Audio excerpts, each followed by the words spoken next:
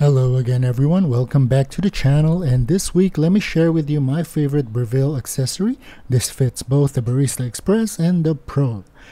Again, if you're new to the channel, please give us some love and subscribe to the channel to help us reach our first 1K sub, and like this video for the YouTube algorithm.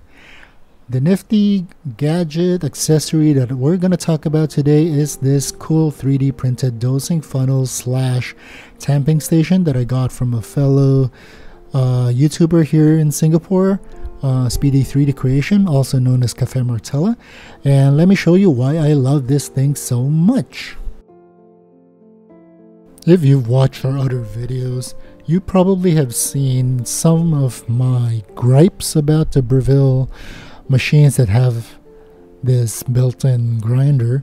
As convenient as it is, it does have some quirks that after a while, especially if you're making more than 1 or 2 cups at a time, it can get kind of annoying in terms of trying to figure out consistency. And primarily it has to be the design of this outlet hole of the grinder itself. I don't really know what this thing is called. So one of the things is like these notches, these ridges where you put the portafilter. It tends to get some grinds spilled onto the side when you're grinding out.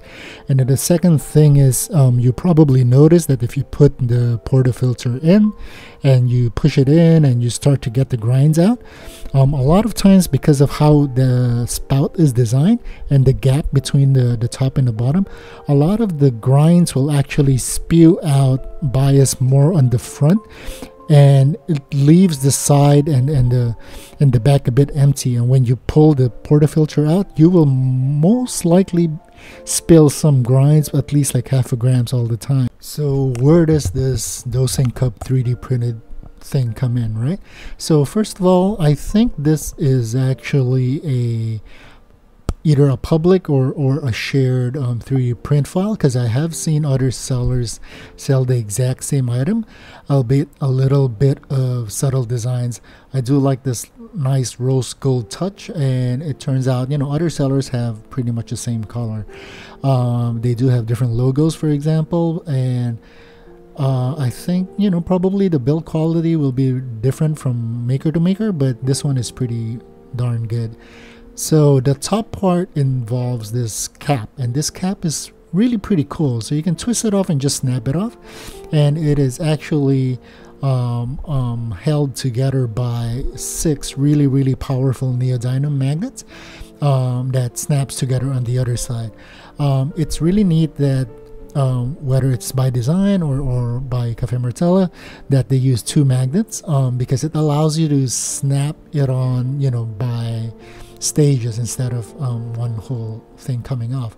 The hole from the top will fit the 53 point whatever temper that you have, even the stock one, perfectly, with a slight gap, but most likely you're not going to be tamping inside this thing. On the other end, you got this cover with these 3 notches, and these 3 notches pretty much functions as a dosing cup cover if you want to shake it and stuff. And as you can see, it is pretty tight on certain angles, so I would imagine that that's probably from the printing, but it's no big deal. I don't know what those 2 round things are on the top of the cap, but anyway, you can see from the top, the top is a lot wider than the bottom, so it actually allows you to pour the coffee beans into the dosing cup pretty easily. And yeah, and it's also made of food grade plastic, so it's great. And according to the seller, we just keep brushing it and wiping it to keep it clean. I try not to wash it if I don't have to. So yeah, so this is how it goes. It can sit like that pretty cleanly. And so this is how you kind of use it, right? So you snap the top off, and that's usually where the coffee beans go. And as you can see, the mouth is pretty large, and it really makes it quite easy for you to pour the coffee, and has a big notch for you to put the portafilter to rest. And the portafilter actually snaps in quite nicely if you're just putting it on top, like for example in this case, which normally is what happens when you're trying to distribute and tamp it. and you can use the entire thing as a tamping station, just like so. So personally, I use it quite often, but I'm not really quite sure if I'm going to keep doing it simply because it's plastic. So I'm not quite sure if that's a great idea to keep pushing it down with pressure. But it is a great tool because, you know, before I use, you know, some sort of a rubber mat like this one, and I put the portafilter down, so that obviously, you know, you run the risk of this thing moving if your mat is not big enough. I also have to deal with some drips and stuff from the spout, so I do kind of like how I can keep it clean and just keep things on top of the bench and on the dosing filter. Anything that spills, like a little bit of grind that spills, you know, it keeps my counter clean. I can just throw it, you know, from the dosing cup to the knock box pretty easily. So again, with the naked portafilter, it actually does not fit as well. Well, partially because obviously this is not an official portafilter, and the second thing is you just don't have the counterweight of the original one, because the original one is just so much heavier by the head as compared to the naked portafilter. So yeah, just be mindful of that if you're going to use that with the naked portafilter.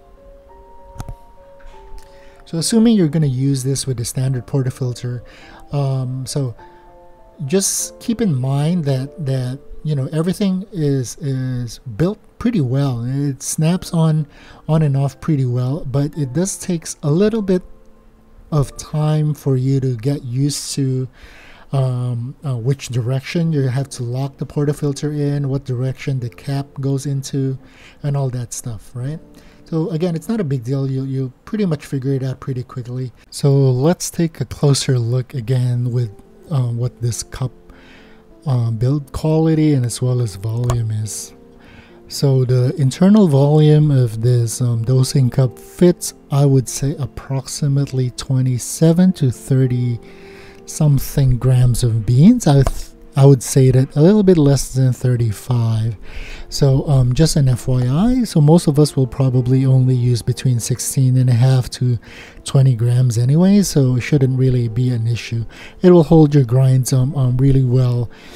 Even has enough room to spare for you to shake and dose and distribute as you need if you're going to use a you know, that poking tool thing to loosen up your grinds. That's not really an issue.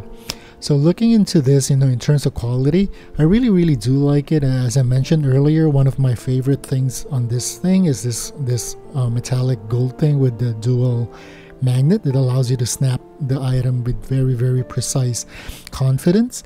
But I do think that some things in design can be a little better, specifically with the top cap. I wish those two knobs and this handle is a little bit more specific to tell us where to align it, so that we don't get confused as to how to turn the portafilter and stuff. So in terms of how it fits into the grinding hole, this thing was originally designed, or at least sold to me, by somebody who uses the Pro version instead of the Barista Express. So I don't know if that is a factor. If you're just going to use this directly into the grinder, the top part where it touches the button will actually not sit in very tightly. As you can see, it will kind of droop down a bit, but it will be fine once you put the portafilter in. And like what I just mentioned, you know, I wish I know easily whether, you know, to insert a portafilter and turn it clockwise or counterclockwise. You know, I know that after a while you get used to it, but, you know, it would be nice if there's some sort of indicator to tell you to align the starting point somewhere. But once you get it in, it sits very securely. It's not going to move. You know, you can turn it, tilt it, or whatever. That you're not going to spill any grinds on that. So it's pretty wonderful. So most people will use this dosing funnel, myself included, with the portafilter. But some people I have seen on YouTube uses this dosing cup a little differently, wherein they probably have a separate grinder that allows them to do that. But I would caution a little bit against it, simply because it's a 3D printed item, and the tolerances of the fit of this top cap is a little questionable. So again, I don't know if it's just mine or is it like that by the file. As you can see, there's like a little play on the top part, even if it's locked. So while it's not really gonna spill anything, I honestly don't think any of the grinds will be able to fall out of that gap, because it is pretty snug once you close it. But I do wish that, again, with the alignments would be a little easier, because as you can see, it sometimes snaps and gives you this boomerang kick when you try to pull it open. And if you do have quite a bit of grinds there, the odds of you spilling grinds all over the place will be relatively high. I just think it's an unnecessary stress to have. So this is how some people I've seen on YouTube do it. So they close the bottom and they actually fill the dosing cup with coffee beans, and then they snap the top back on and they shake the heck out of it, just like that. And from there they're going to be distributing and tamping it, and from there they open it up, and then as you can see, it can get quite tricky to take that cap off. And then afterwards, they put the dosing the portafilter back in, and then they flip it over and they give it a few tap, and that will put the loose grinds into the portafilter. I just think it's quite a lot of work and process and steps to go through, and I don't think it's a very good idea to do so. But if you want to try it, go ahead. So this is how I do it, and this video was shot the day I got the dosing funnel, so this is really the first time I'm using it. So if it looks a little bit clunky, don't worry. At the end of the video I'll show you how I'm using it, after about 3 weeks of using it. So again, you weigh this is again how I used to do it when I first got it. This is not how I do it now, but I dose I tear the scale with just the distributor tamping, the dosing cup. And for this, I'm putting around 17 grams of coffee, or 17.5, 17.5 grams of coffee into the cup. And this is what this recipe just happens to be. And one thing I kind of noticed, that when using this dosing cup, and the ability for you to distribute is a lot better. I noticed that before, if I try to dose the grind directly to the portafilter, I tend to have an issue of the grind spilling over if it's anything more than 16.5. With this, surprisingly, even if I go like 18.5, sometimes even 19, I can get it pretty flush to the portafilter. So once I have that in, I use the cup itself to pour the beans into the hopper. It stops me from using the hopper cover nowadays. And then, from there, you take your portafilter, you take the top cap off. You don't really need that anymore. And then you put your portafilter in. Again, this is one of my gripes. I don't really know instinctively whether to insert it to which slot before I lock it. But once you do, you take the top cap off, the magnetic cap off, and you put it into your machine, and it sits there pretty snug. You really don't have a lot of problems with it. So the usual, you press the entire dosing cup and portafilter in to start your grind, and it works pretty well. I haven't really seen any issues with contact or fit. And the grinds, as you can see, shoot straight into the dosing cup and I guess a funnel as well, really well. And I don't see any spillage that you see on the sides and at the back that we normally see if I'm just using the portafilter and the basket by itself.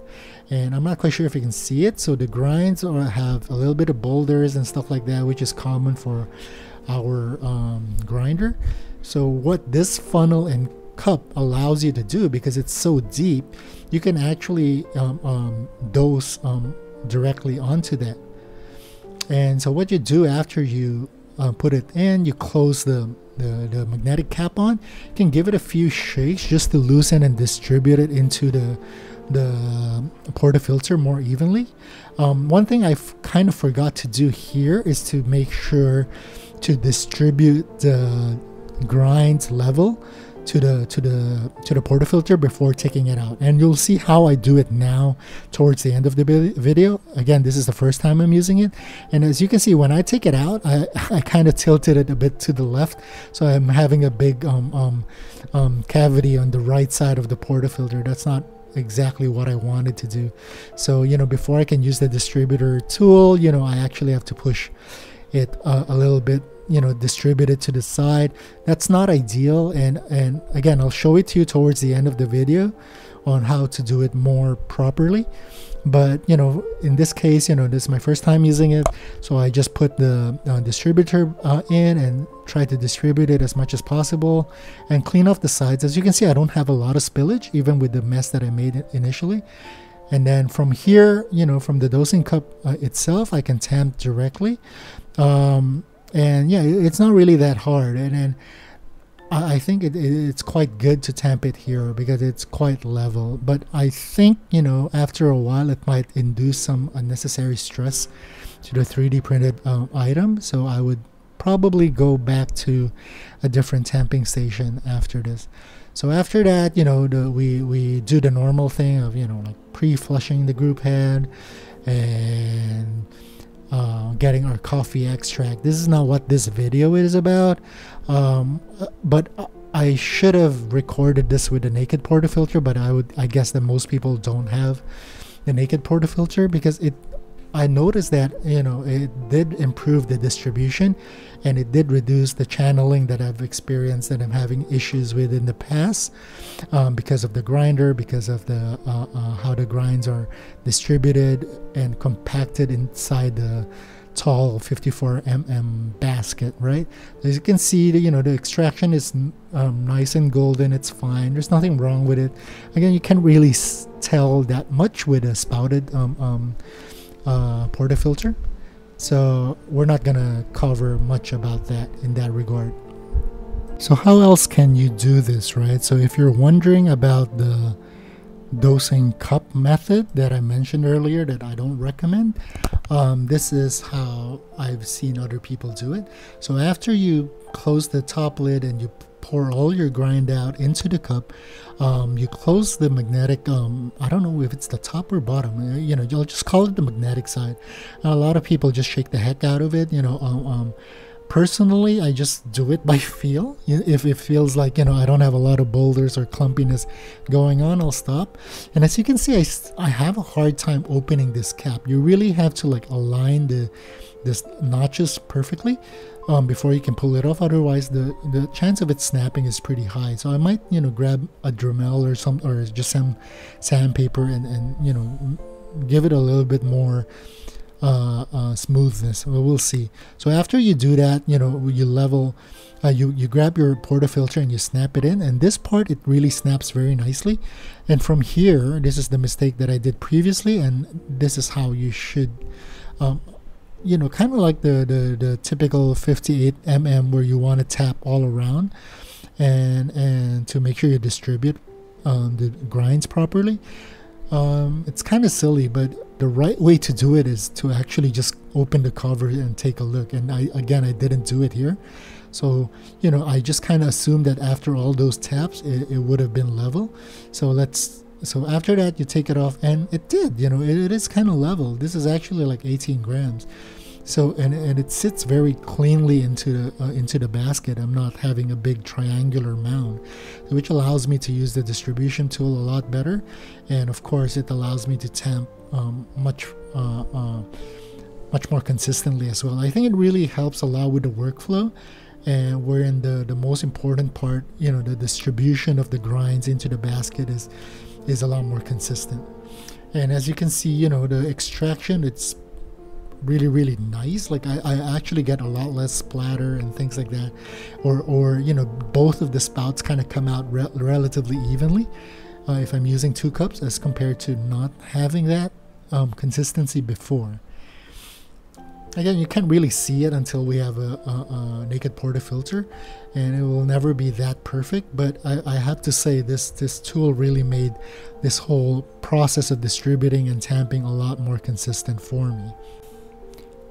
So ultimately, the question that you guys probably already know is whether I recommend this or not and what the verdict is, right?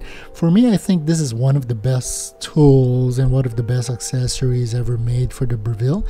As everybody knows, you know, the grinder is probably one of the most convenient, but also one of probably the biggest shortcomings of the machine. And that also comes not just from the grinding, but also in the distribution. And this tool really allows you to be a lot more consistent with your distribution as well as your tamping eventually, and of course that affects your extraction. My only gripe with this is really the tolerance of fit of the top knob, and I think it's nothing you cannot solve with a file or some sandpaper, and I think it's a really good buy. I mean, it's not that expensive and it's so handy. It looks pretty. The rose gold metallic part is stunning, so go check it out. I have it in the link. So just for you to see how my current workflow is, let me show you how I do this after a couple of weeks of owning this. So what I do now is, you know, I get my portafilter and I put it in the dosing basket. You know what? I'm not gonna say anything anymore. Just enjoy the music and watch the rest of the workflow.